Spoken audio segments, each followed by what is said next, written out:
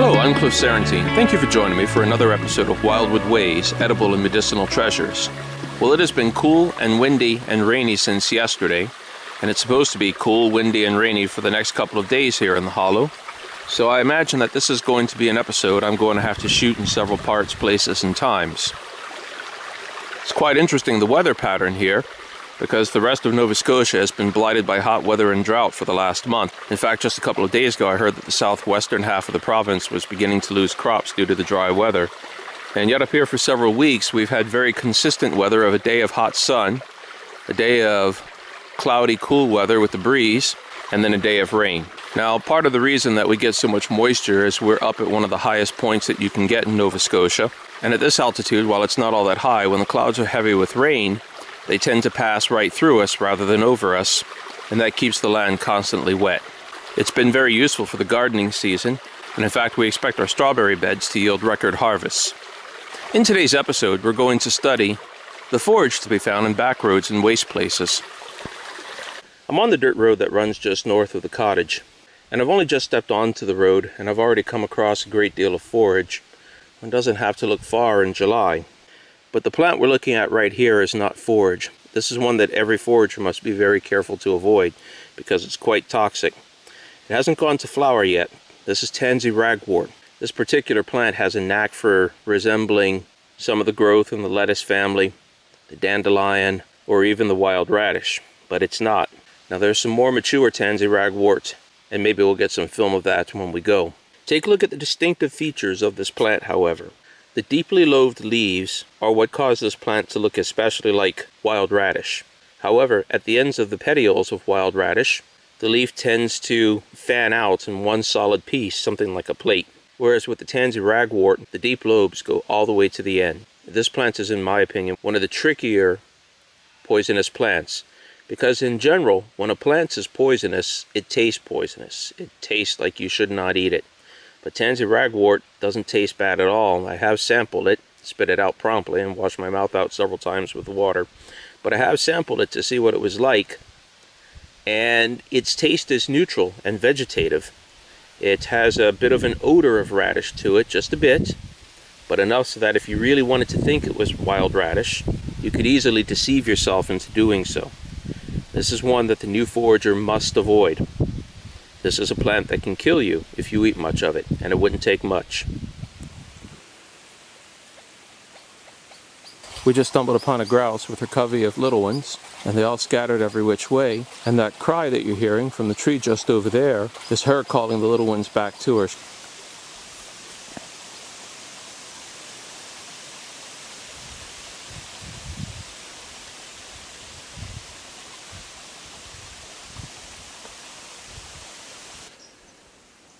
This is an especially useful plant that one often comes across at roadsides and in waste places.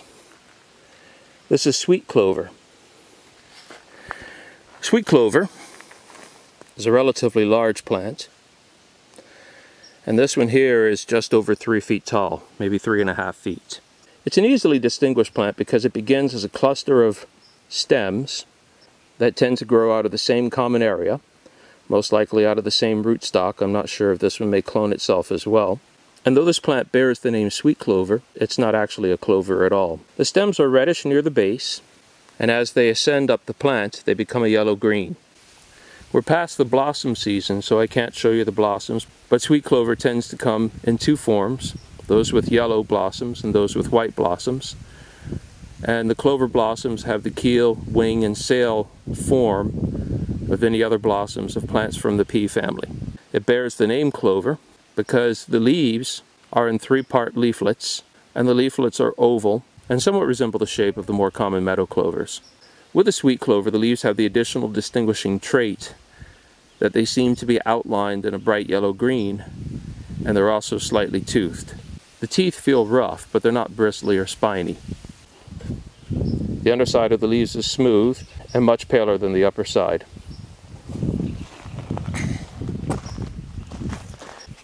One of the most distinguishing characteristics of the sweet clover is the vanilla-like smell that comes from the leaves.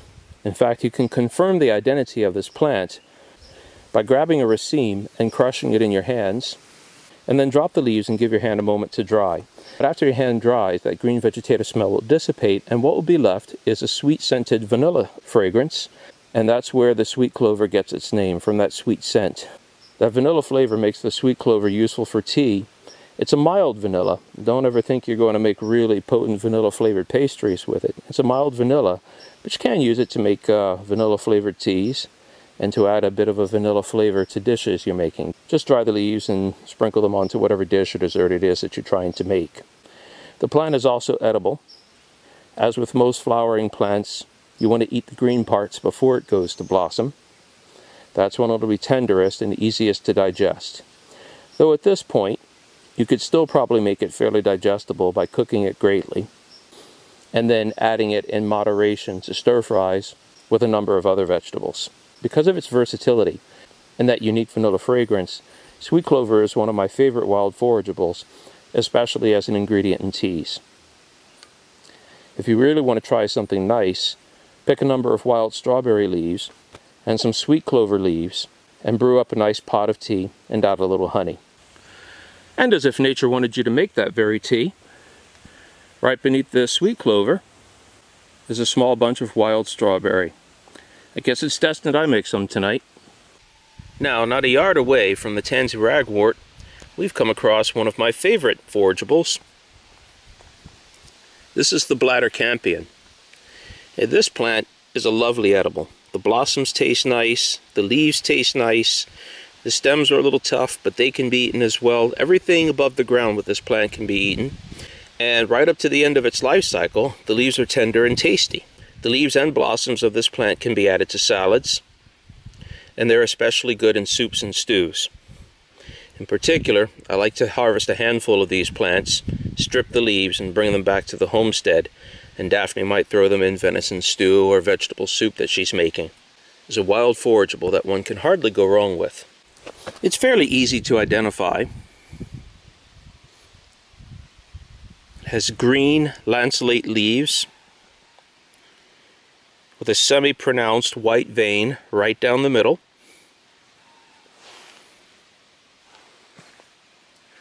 The leaves are opposite, up and down the stem. See how they grow in pairs opposite one another? The blossoms are distinctive with their reddish-brown bulbs. And coming around to the front, you can see numerous white petals. The flavor is neutral vegetative without any bitterness at any time. So some of you may know, I wrote a rather scathing review of a foraging book recently. It's one of those books that was written in the style of so many that followed the expert work of Ewell Gibbons, Stalking the Wild Asparagus.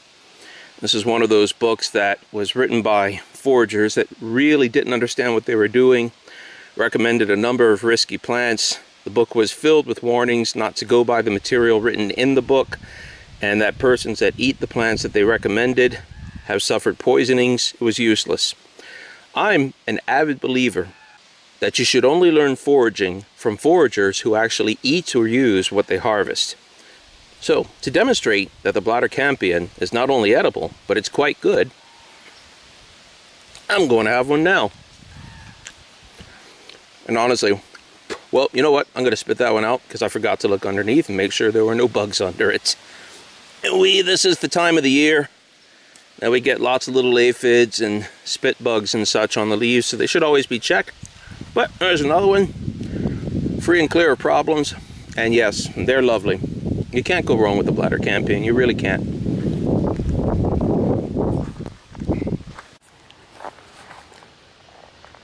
I've been seeing in some foraging forums people posting images of these seed pods and asking what they are.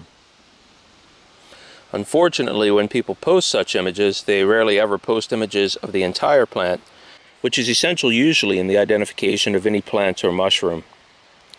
These plants here, you may notice, have the distinct, roughly hand-sized circles of lanceolate leaves. Some of you might recognize this plant offhand because it's common along roadsides in Nova Scotia. Also, it's expanded out into meadows and disturbed ground and waste places. These are the seeds of the lupin.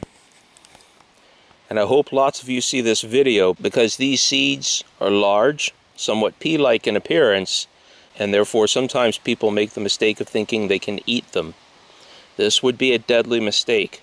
Lupin seeds are very toxic. You must not eat them. Many plants in the pea family and many things that look like peas are poisonous, anywhere from mildly poisonous to extremely toxic. In fact, unfortunately, these plants occasionally kill children who mistake the pods for peas. They're easily distinguished. The pods are very hairy. They have the brownish papery scale between them, and the pods have a distinct black line on the upturned side. It appears on the underside as well, but much less distinctly. It's somewhat faded. And they grow on a single stalk from the lupin plant, and the stalk is hollow. And most distinctively, the lupin plant has these palm-sized circles of groups of lanceolate leaves that are heavily veined down the middle and feel somewhat scaly underneath. Right here, we have the beautiful blue hues of the viper's bugloss. This is an easily identified plant that may have some useful value, though honestly, you should reserve it for a survival situation. It's not an ideal plant. The viper's bugloss has a thick, fleshy stem, narrow up top, getting quite thick toward the bottom. It's as narrow as a 1/4 inch up top and as much as 2/3 of an inch toward the base. And they grow pretty tall. These are about 4.5 feet. They have these unmistakable, beautiful blossoms. There are 2 blossoms per raceme, and the racemes, which are the extensions that blossoms sometimes grow out on, are about 1 inch long. The blossoms themselves are an unusual, beautiful hue. One might call it blue, though in truth it's closer to cyan. And the stamens within are more of a magenta hue, and they have bright yellow tips. The stem has reddish dots all up and down it, and it has a bristly hair all up and down it. Now, in that foraging book that I was telling you about, it stated that the leaves were edible. Here's the problem with the leaves. The underside of the leaves have a spiny coating. It's not very hard. These spines wouldn't stick you or hurt you. And probably if they were steamed, they would wilt right down and not become a problem, and not be a problem for when you're eating them. But the spines are still there, and it leaves me greatly in doubt just how much of the viper's bugloss a person should eat. I'm not sure, honestly, if these spines could become an irritant inside somebody's mouth or digestive tract. So I'd be very careful with these. I'm going to start by sampling these in small quantity. I don't know any reports that the stems themselves are edible, nor the roots underneath. I've just sampled the bugloss leaf, and the flavor is pleasant, neutral and vegetative, dry. It's not substantial. It's certainly not something someone would consider an ideal edible. But it's probably edible. Now, the way one tests a plant that's not likely to have toxicity is to put a bit of it on the tongue, take it off, leave it off for an hour or 2, and see if there's any numbness, tingling, or anything such as that develops on the tongue. If that doesn't happen, then you can take a slightly larger dose of the plant, just a tiny bite, and see if you develop any nausea, any kind of reaction to it. If that doesn't happen within a day or 2, then you can have a slightly larger bite. And so on. You try that until you've had a whole leaf at the end of several days. If that still doesn't become a problem for you, then at the end of several days you can try a bit more of the plant, a few leaves on the side of a meal, that sort of thing. And you keep adding on a little bit. This is not a perfect way to determine if any plant is edible. The groundsel, for example, has a strong resemblance to dandelion leaves, and even a superficial resemblance to dandelion flowers when it goes into bloom. And eating a little of it wouldn't hurt you, and you would probably think you're okay. But it has an alkaloid toxin that will settle into your liver and stay there for several weeks. And if you keep eating more and more of it over several weeks, you'll eventually reach a point where you have a toxic reaction. Certainly make you quite sick, possibly even be fatal. So you have to be very careful. So I've nibbled on this, and I do notice already I'm feeling a bit of scratchiness and irritation on the left side of my tongue where I chewed the leaf and then spit it out. So I'm going to wait for a couple of hours, and then I'll pass by here again. If everything seems a-okay, or I don't get anything more than a tiny irritation, I might even venture so far as to swallow a tiny piece of it. But I am dubious about the edibility of this plant, and certainly want to confirm it in several other resources before I accept this plant as being edible.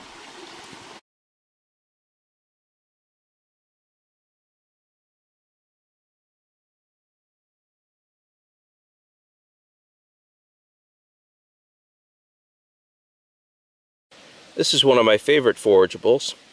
It makes a wonderful tea. This particular forageable is sometimes called wild chamomile. It's not a true chamomile. True chamomile is a lovely plant in the aster family that looks a lot like oxeye daisy. But this plant has a distinctive chamomile scent.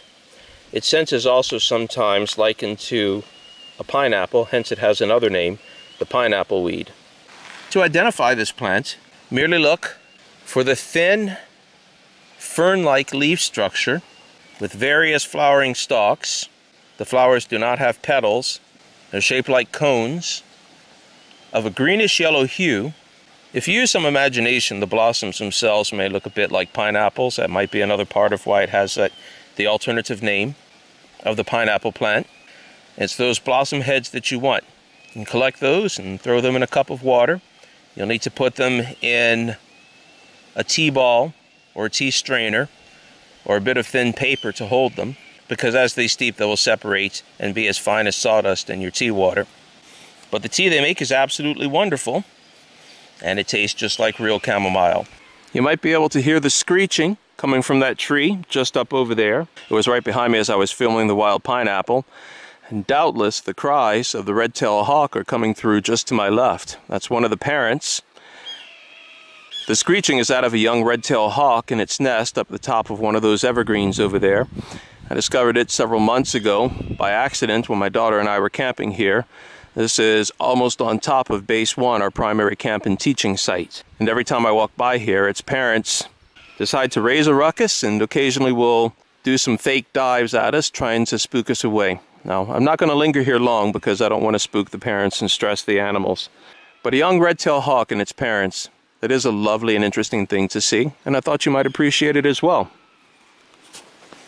This is groundsel, and it's one the forager needs to be especially careful of. It's often confused when it gets a little more mature and the leaves bigger. This one here is only about 6 inches in diameter. It's rather small yet.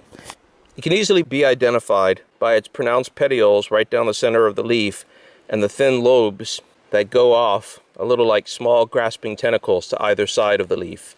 Groundsel is somewhat poisonous, not extremely so, and you'd have to eat a good bit of it before it actually had a serious negative impact on you. But it's one the forager has to be especially careful of because it's confused often enough with wild lettuces and dandelions, and it takes several weeks for the poison to vacate. So you can eat a little here and there, the poison will slowly build up, and then one day you discover that you've eaten too much when you're quite ill. I'm not aware of any cases of groundsel killing humans, but I'm sure if you had enough of it, it could well do so. Here we have ground raspberry. It's a lot like regular raspberry. It has leaves that grow in 3-part leaflets along these red vines on the ground. And here's one of the berries. These berries have been popular with local voles or mice or squirrels because they're mostly picked off. I was lucky to find this one. They taste very similar to any other raspberry, and you would use them the same. However, at least in these parts, you won't find a whole lot of them. So these are one of those plants that when you find them, you might just want to pick them and eat them fresh. As always with wild raspberries and blackberries, cloudberries and such, check the berries to make sure they're free of vermin. One identifies the ground raspberry in much the same way one would identify the leaves of any other raspberry. The leaves are in 3 leaflets. Each leaflet is heavily veined and heavily toothed, that you'll find large leaves and small leaves all mixed up together. And rather than growing on woody canes that rise up out of the ground raspberry is different primarily in that its stems follow the ground, much like vines. Growing here in proximity to the ground raspberry are the roughly heart-shaped leaves of coltsfoot. Coltsfoot likes to grow low to the ground, and it too is a plant of many uses. These leaves can be harvested and burned to ash, and the ash can be used as a salt substitute. The leaves themselves can be harvested when they're young and tender and green, and cut fine and used as a cooked green. They're somewhat mucilaginous in texture, and that mucilaginous texture allows them another use. They've been known among many cultures over a great deal of time as an excellent treatment for cough, and in my experience they work quite well. Take the leaves, crush them into a pulp, mix them with honey, add elderberry juice to fight the infection, add a strong tea made from the bark of willow. That's one of the best natural treatments for a cold with a cough or a fever that I know. Of course, an even better natural treatment is to drink a daily tea made from reishi or chaga or one of the Ganoderma mushrooms. The abundant antimicrobials and antivirals in those fungi do wonders to fight off infection. I've been drinking chaga, Ganoderma, and reishi tea for many years and have not had so much as the common cold in all that time. Identifying coltsfoot is fairly simple. It's a low-growing plant. You never see it more than a foot off the ground. The leaves are attached to these long petioles that grow directly out of the ground. These leaves are fairly small, barely 4 or 5 inches in diameter, but I've seen leaves as much as 6 inches in diameter and 7 or 8 inches long. And they're pretty much always heart-shaped and quite distinctive. They're quite green. The leaves themselves have a thick tooth nature. They're not actually toothed, it's more that they come to points wherever the veins reach the end of the leaf and in between. Here we have a lovely yellow flower that's fairly common all over Nova Scotia. It runs down a thin, flexible stem, and it has these unusual, deeply lobed leaves that seem to fan out in every direction. It's underneath the coltsfoot leaf there. All buttercups are poisonous to some degree or another. Most buttercups will make you sick pretty quickly if you eat them. They could certainly be deadly if you ate enough of them. And they're an irritant. If you rub the sap on your skin, they can cause a rash or agitation. Buttercup is one you want to avoid. You can handle them safely. Don't be afraid to pick them for flowers or anything. You just wouldn't want to squeeze the juice, get it all over you. They're not that agitating unless you have an allergy. But you certainly wouldn't want to eat this one. And you wouldn't want to try to do anything with its juice or even make a tea of it. Buttercup is one to be watchful for, especially in these parts where it's very common. Oh, and right over there, I see a big plump ground raspberry, and I'm going to shut off the camera and go enjoy that one now. This is an excellent forageable that everybody who forages should be aware of. This is the burdock plant. It has fuzzy leaves that on the top are somewhat arrowhead shaped, and near the base become more heart shaped. It has a thick hollow stalk, and its leaves somewhat resemble rhubarb, but it has a hollow petiole, whereas the petiole of rhubarb is solid. The taste of the burdock is intensely bitter. Everything up top, the stalk, the leaves, the petioles are intensely bitter. Some writers have written that burdock is an edible vegetable, and you can boil the leaves and petioles a couple of times and drain the water to make the bitterness go away. I'd challenge somebody to do that in real life. I've tried, and I still find it to be unbearably bitter. However, what you want with the burdock is the large tuber-like root underneath. Depends on how old the burdock is, how big it is. This is a fairly small burdock. It's only about 1.25 feet tall. I've seen burdock plants 3 feet and 4 feet tall. When burdock gets really large, it can have enormous tubers that could fill your arms. The tuber is starchy, and it can be cleaned up, steamed, boiled, or baked, and then the starch can be mashed out of it. It's somewhat potato-like. And it makes for excellent eating. It's a lot of work to get at it, but it's really good. And when you want that tuber is in autumn, after the burdock plant has had a chance to store all of its energy for the season. The best tubers are those that come from burdock that haven't gone to seed. Those tubers won't be the largest, but they'll be the tenderest. There's nothing in autumn like what I think of as a huntsman's meal, which is a meal of wild grouse or pheasant, hare, or venison, with some burdock tuber on the side, lots of gravy and wild greens, and a nice cold mug of ale that you've brewed yourself. As we get toward autumn and burdock comes the end of its maturation cycle and those tubers are ready to harvest, we'll do a video where we actually dig one out of the ground. It'll be just a burdock video. We'll dig one out of the ground and roast it, and I'll show you what a wonderful vegetable it can be.